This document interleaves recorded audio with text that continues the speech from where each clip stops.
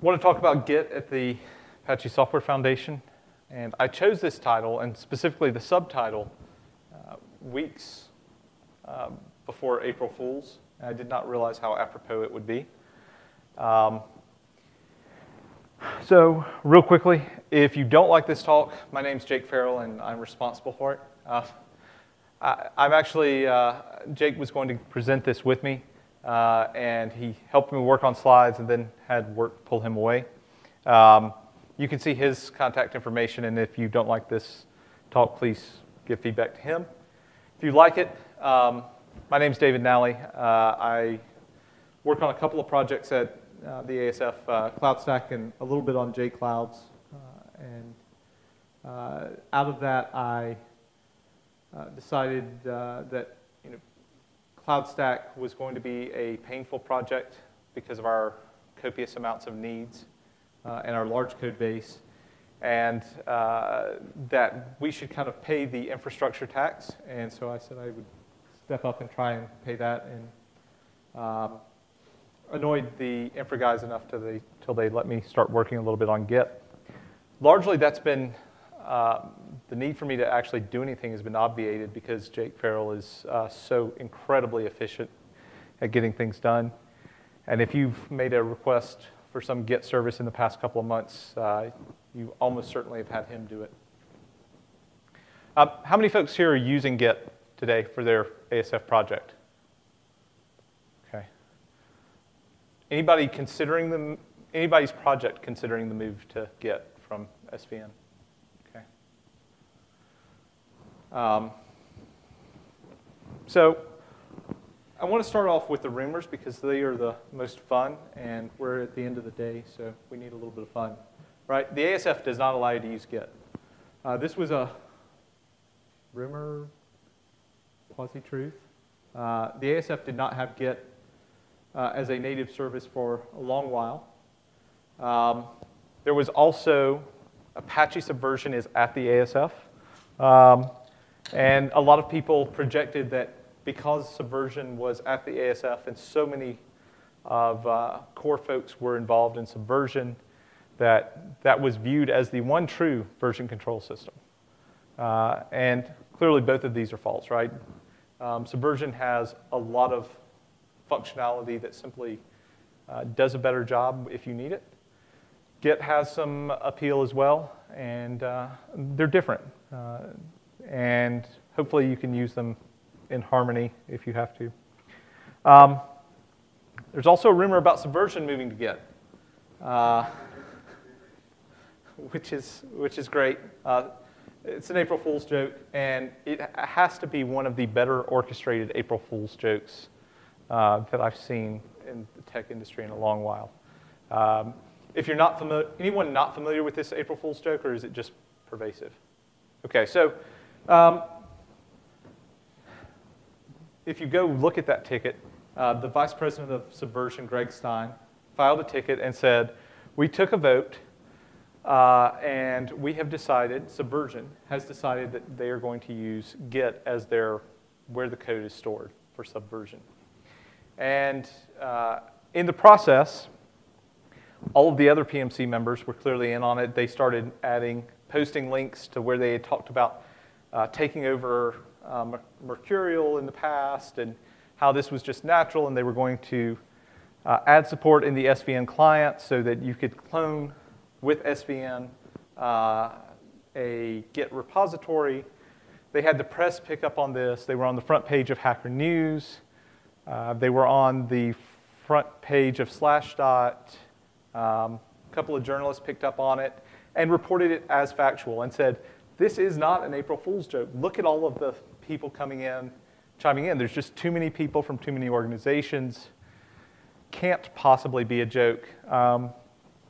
Rich Bowen, actually, one of the folks involved was Rich Bowen, who's the executive vice president of the ASF, and he started criticizing Greg publicly, calling him, this is what people do when they become rock stars and forget the community. Jim Jag publicly said, this is not acceptable. I think the board's going to intervene and tell you that you need to consider your community. They went all day long, literally. They started at about midnight on April Fool's, shortly after midnight, and went almost till 10 p.m. Incredible execution, but none of this is reality, right? The ASF is just as happy for you to use Git as they are for you to use SVN. They are just as happy for you to play April Fool's jokes and declare that you're moving something, but none of this is reality. So let's talk about today's reality. What do you think the division of projects are that are using Git versus Subversion at the ASF?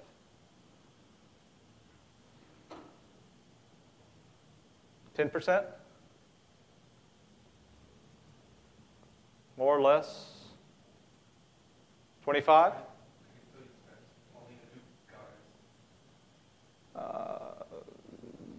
Depends upon where some of that big data is, right? So today there are 54 top-level projects that have a native Git repository. That doesn't necessarily mean everything is in Git, but they have at least a single native Git repo. On top of that, there's 24 incubating projects that have native Git repo.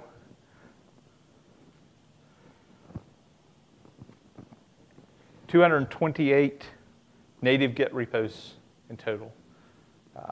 That's a much larger number. So we have some projects that think they need a new Git repo every day of the week. And so they have 50 Git repositories. I won't mention who that is, Cordova. So some people take this to the extreme, and Git repos are seemingly, at least to them, easy to create. It's just a ticket. This is an interesting figure. 5,500 average commits per month across those 228 projects.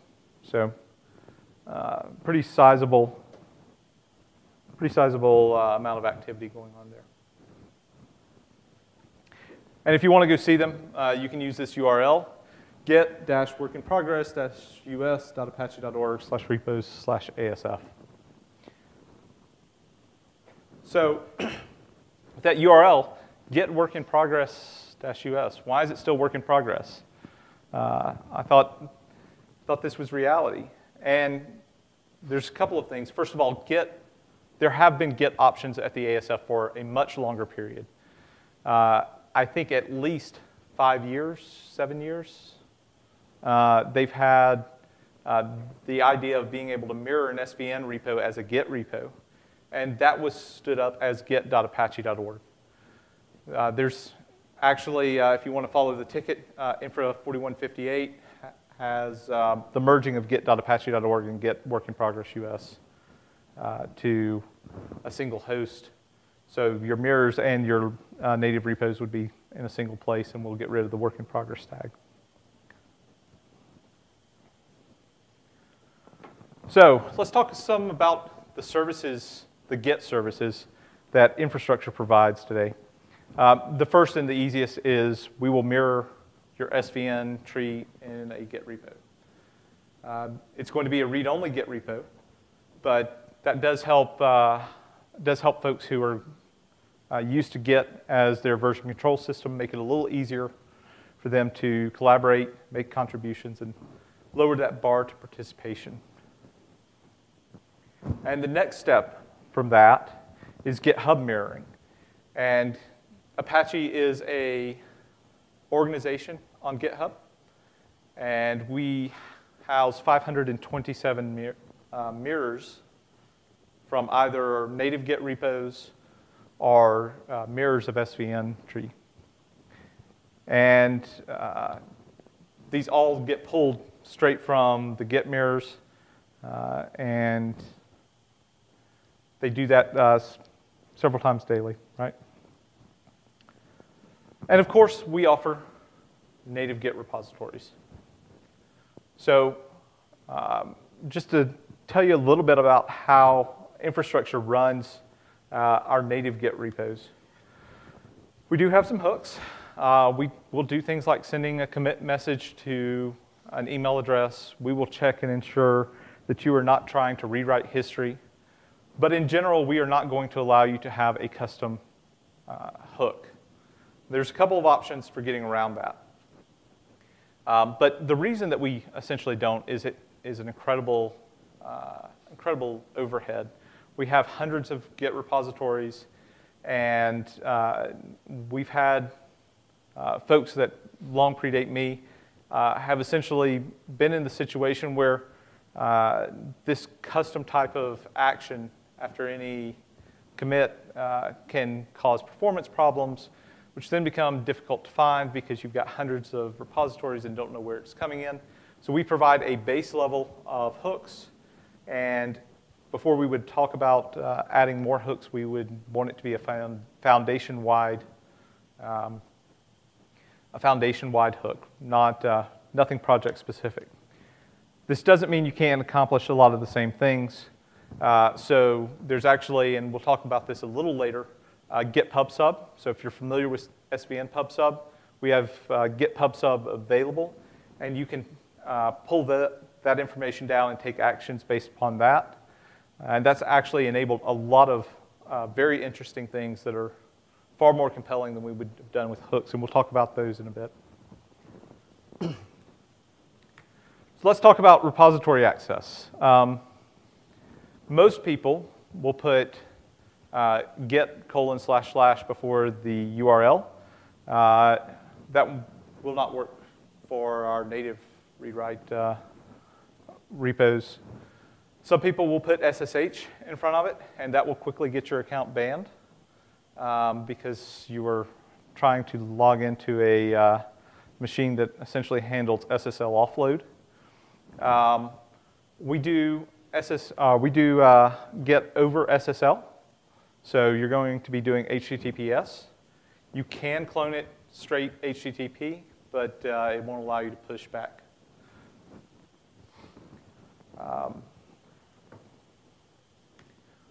So access control. SVN's access control is incredibly robust and incredibly granular. Git is not.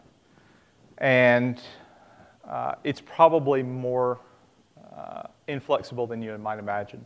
So essentially, the way we do that today is we parse the first portion of the repository name, and then we look for a group that matches that, a group name that matches that, and if you're in that group, you get access, and if you're not, well, you don't. You don't get write access, at least. So this means if you've got an infrastructure or a incubator project, say incubator Sentry, we don't care if you're part of Sentry, we care that you're part of the incubator. And so essentially, anyone in the incubator has access to every single one of the incubator Git repos. Everyone in the CloudStack group as a committer has access to all of the CloudStack repos.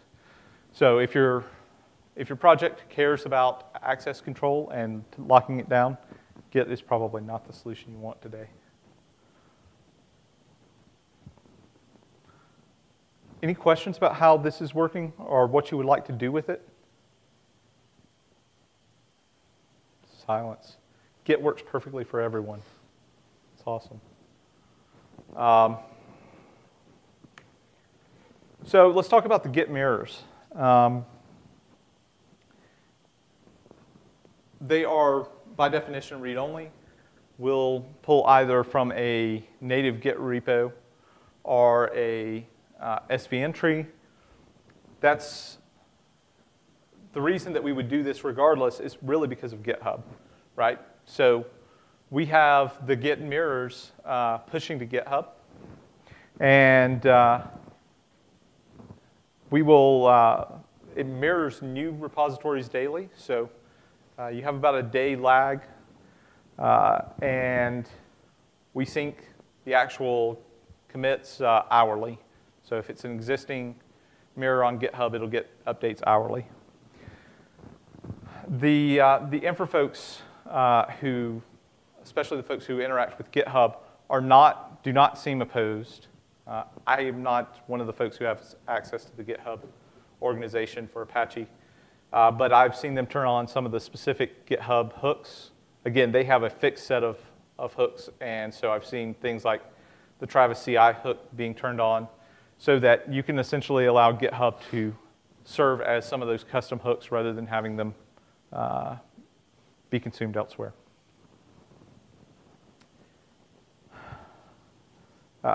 GitHub is everywhere, and it's been brought up a number of times during ApacheCon. It has become a bit of a social locus for coding, and people know how to do it. That makes it a little easier for them to contribute. But that also is outside of the norm for an Apache project that is used to interacting on a mailing list. And so after Infra was, in my opinion, inappropriately blamed for not having thought out this problem in advance and solved it before anyone had ever run into it, folks like Daniel Gruno, who's sitting in the back, and you should buy him a beer, and Jake Farrell did a ton of GitHub work. So the first thing is pull requests. They get sent to the mailing list. This may predate some of the work that you did, right? Yeah. So this is the kind of the easy part. Send the pull request. That at least gives the project notification that someone has tried to interact. Some of the work that Daniel actually did is people could go in and make comments on those pull requests. And nobody would ever see that. We would see the initial pull request, but people could be going and having a conversation that would never cycle back to the project. And so pull requests are the comments. They come both to the mailing list, and if they reference a JIRA ticket, they trigger an update on the ticket. But it gets a little better because people at Apache like their mailing lists. We would prefer to reply on a mailing list. So if you reply to one of these pull request emails or a comment from a pull request, that goes both to the mailing list and will get updated on GitHub, and would get updated on the JIRA ticket as well if you referenced one. So essentially, we've some tremendous integration between the GitHub way of doing things and the ASF, and showing that they're not completely incompatible. I actually had dinner with some folks who told me that they thought infrastructure should invest in this system so that people on GitHub would see all of the pull requests and comments going to a mailing list, and people on the mailing list would see all of that and could reply back very easily. And I looked at them like, we have that. We've had that for months. We blogged about that on the infrastructure blog. So this is really awesome stuff. And if you have a project that's using Git, and if you have a project who you think folks would want to contribute via GitHub, you can send a request into Infra to turn this on. So. Also, if you use this, the terms of the license are not completely open source, and you owe a beverage to Humbadoe for every pull request that comes through. I'm joking about that. If you want to read the original blog post, that's up there. So we talked a little bit earlier about GitHub sub. I will not spend tons of time talking about it. But there's a web page on the website that talks about it. This powers a lot of the integration with GitHub, powers a lot of the integration with review boards. So if you have a review board request, and it actually gets committed, it will automatically, assuming you have it turned on, it will automatically push that into review board and show you the commit ID, the commit hash, and branches it was applied to, et cetera. And that's, that type of thing is great, especially if you don't know what the status on a review board request is. So there's a ton of these types of integrations around Git that take it really above just a Git hosting service and build it into a lot of the other ASF's resources.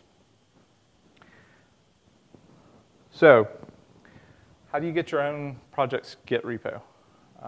You can go request via an infra ticket in Jira. Please make sure the component set is Git, otherwise it'll stay lost forever.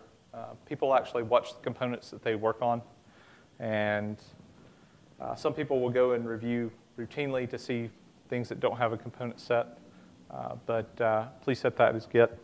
Ask, wait, show up. If you want if you actually want to migrate from Subversion to Git, you can expect that your SV entry is going to be frozen. It's going to be read-only for a while. People will grab the Subversion tree, they'll do the migration, they'll post it up. The Git repo will be read-only. And we would expect the PMC to go and review that repository and actually sign off that the content in the repository is the same as the content in the SVN tree. And once we got that sign off, we would make that writable again. We generally trust the tools to do a good job. We found multiple cases where the tools have blown up and they only went back 10 months instead of 12 months or something like that. So it's worth taking a look into if you're going to actually do the migration. Now I'm curious, you showed up at 3:15 today. Why did you come to listen to me talk about Git? Because only a few folks were using Git at the ASF. Yes? I'm with the OSB project, and we have both mailing lists and drive-by users who are filing GitHub issues. And I wanted to hear more about the integration between lists and Git. Yeah. So is that all in the wilderness tree? No? Where's the source code for that? For the GitHub mailing list, pull request to mailing list.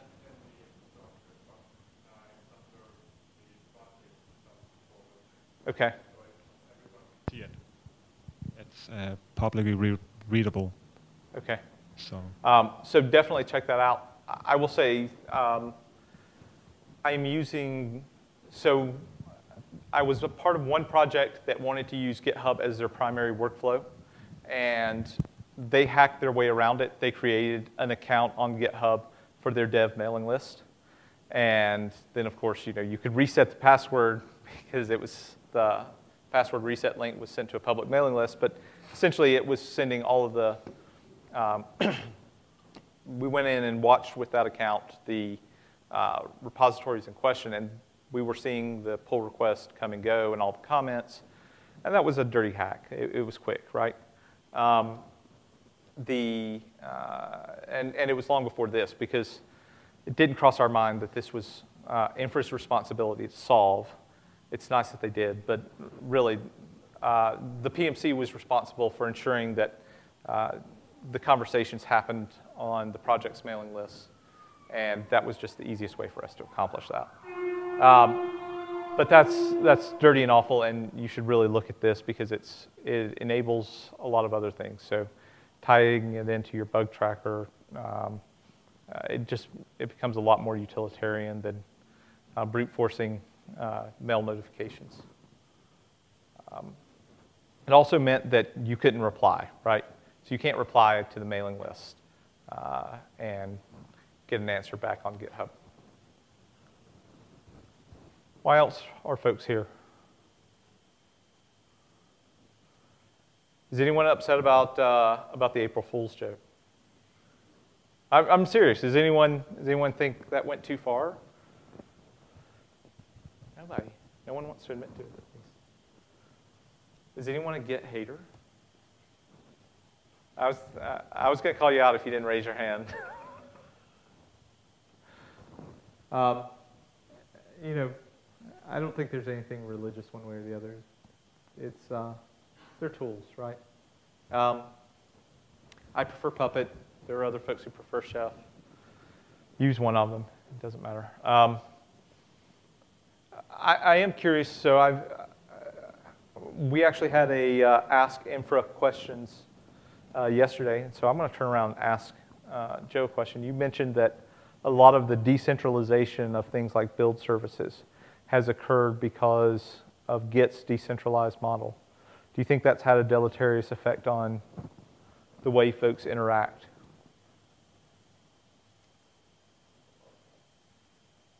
Do you want me to not ask you?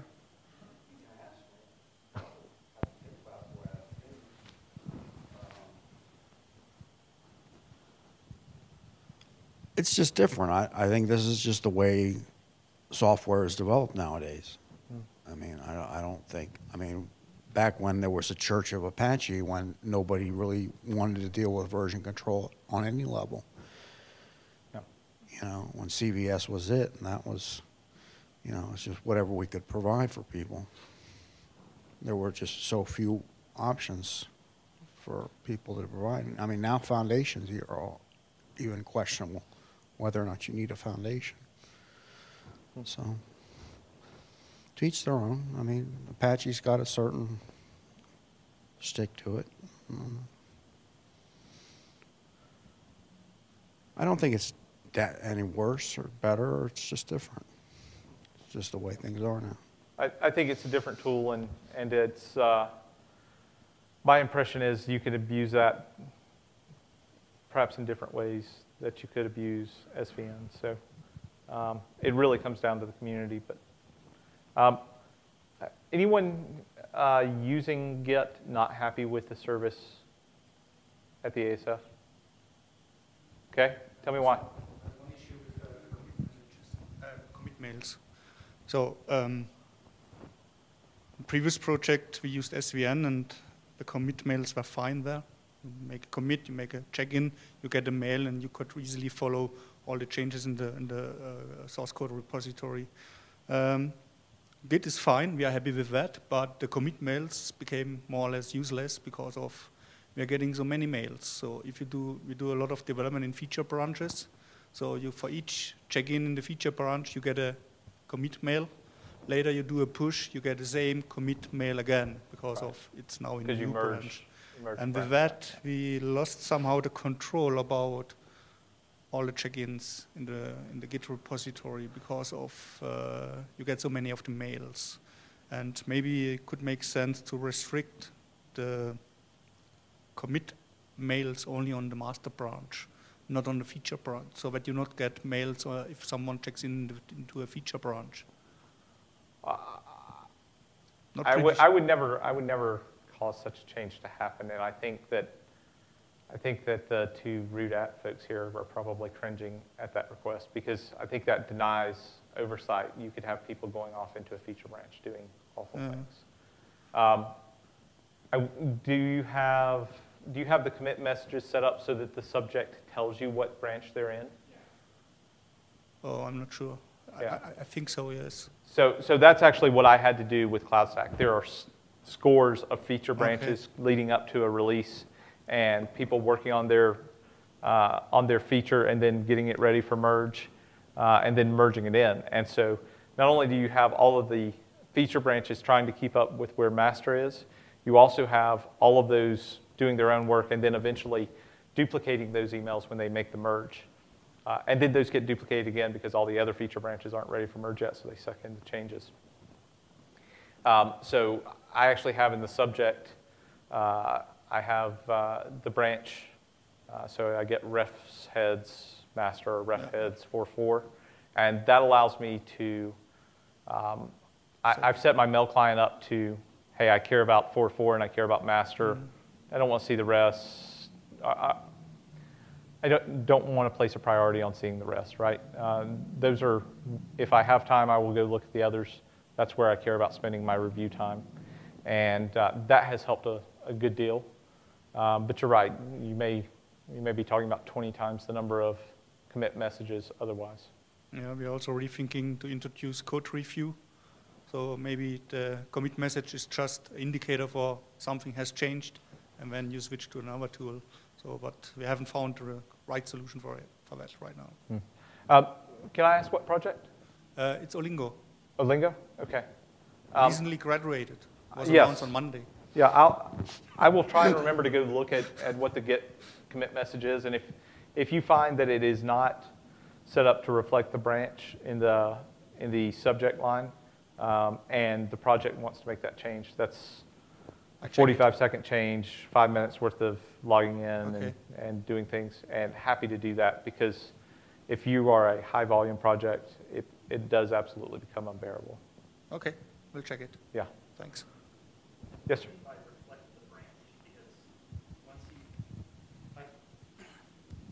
If I merge something into trunk, then if I had a feature branch, the history that I had from that branch is now part of that merge commit, right? So it's in that trunk branch. So what do you mean by that? So, all right, so we start off at master, and I have a feature, and you have a feature. We're going to go develop that in feature branches. So we create a branch, check out the branch, make our changes. We're committing as we go along. So feature branch David has a commit, and you get a copy of that commit message when I make a commit. I make 5 or 10 commits, and I'm then going to merge. If I make the merge, another 10 commit messages come out. There are some things you can do. You could squash commits as part of your merge strategy, so that your feature branch history remains as individual commits, but then the commit to master looks like the David branch feature, and it's a single commit. That also would be perhaps a strategy if you're squashing commits on merge. The problem with that is then you lose the tracking back to that feature branch. You do. And you also lose the history, right? You don't see all of the justification for each one of those commits, which means you either have to preserve the history preserve the branch for history, or you have to be willing to give up the history. I get around this, at least when I'm using GitLog, by only looking at first parent, so that I can just look at that main branch and not the side branch for the merge. So I was wondering if something like that could be done with the mails, so that it only, if it's on a branch, it's only on the first commit of any merge commits, or first parent. I would not want to see that, because I think it matters what actually makes it into a specific branch. Well, but I don't know what is generating the mails, because I can think of a lot of different ways that you could show that, look, this is pointing back to the feature branch, right? When it's a merge commit, and you could point to that specific branch, and it would eliminate the duplicate emails then. I don't know that I'm ready to give up duplicating emails, personally. I think that there's just a level of oversight that you would end up losing in the process, even though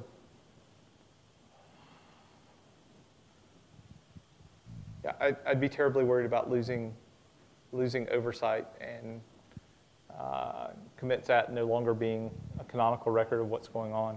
It would still point to things, but that's a lot of difference from here's what the code that just dropped into this branch. I think it increases the overhead. Joe or Daniel, you think I'm off base? Okay.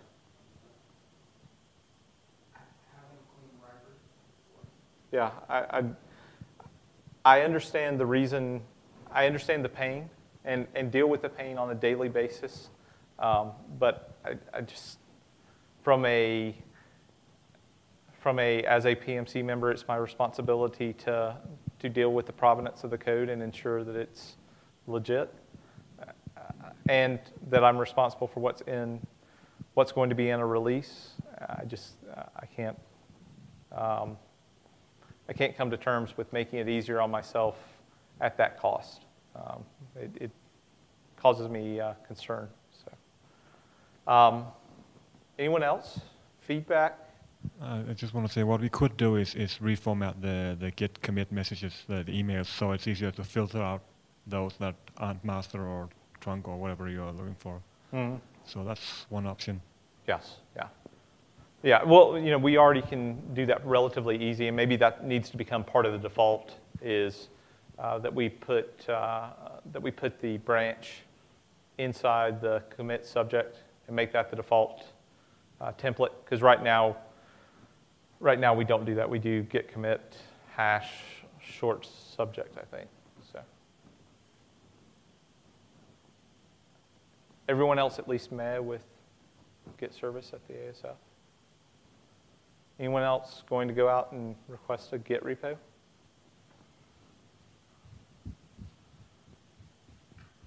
All right, well, I am finishing early, and I am happy to shut up and let you go. Thank you for coming, especially this late in ApacheCon. I appreciate it very much. If you have questions and want to talk offline, I'm happy to talk to you about Git and some of the cool things that other people have done, although you'll be better off talking to them since they're here. So thanks very much. Thank you very much.